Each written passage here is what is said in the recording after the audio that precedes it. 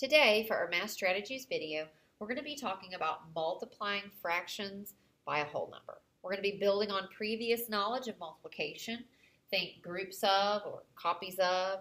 We're going to be using repeated addition and visual models to help us understand what this might look like.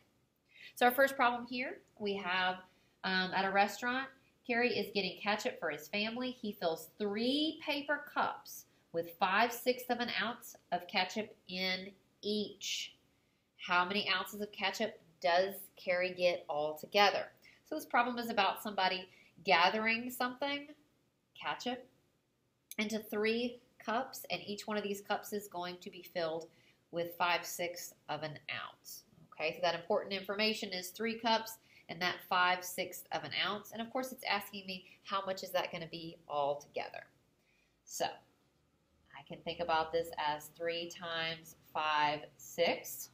And one way I can solve it is I can use repeated addition. I can think of 3 groups of 5/6.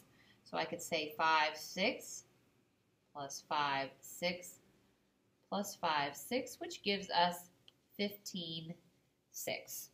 Okay? So let's go ahead and take a look at another problem and solve it another way. Okay? All right, so this time in our problem, we have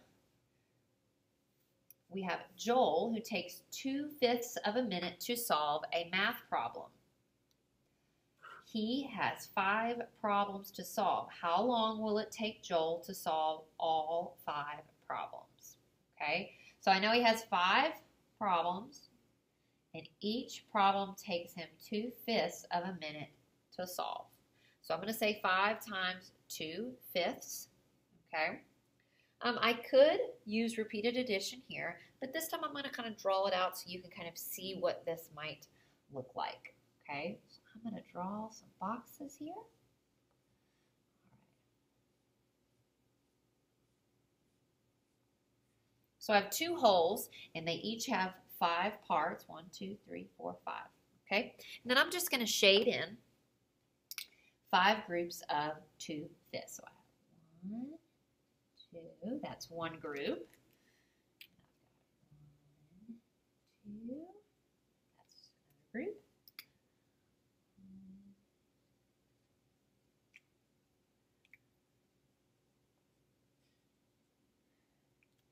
And I'm going to have my 5th group here. 1 and 2. So when I look at this, okay, I have 1 group, another group, and this group. So I have 5 groups of 2/5, which gives me 2 holes, okay? Or you could think about it as 10/5, okay? Because 5 groups of 2/5 could give me 10/5 or 2 holes, okay? All right, we're going to look at solving another problem in another way, okay? So let's go ahead and take a look at this next problem.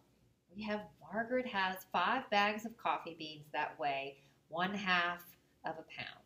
What is the total weight of the bags of coffee beans? Okay, so I know this is a problem about some coffee beans that weigh 1/2 a pound, and I know some important information is that she has 5 bags, 5 1/2 bags, okay? And it is asking for the total weight, okay? So another way that you can solve these problems is by using a number line. So 5 times 1/2, or 5 groups of 1/2, okay? I can show you here. I have 1 group here, 1 group here, 3, 4, and 5 groups, which is showing me that my total would be 5 halves, or 2 and 1/2. 5 halves, or 2 and 1/2. Okay, so as you begin to multiply these fractions, think about different ways that you can solve these and different ways you can check your answer.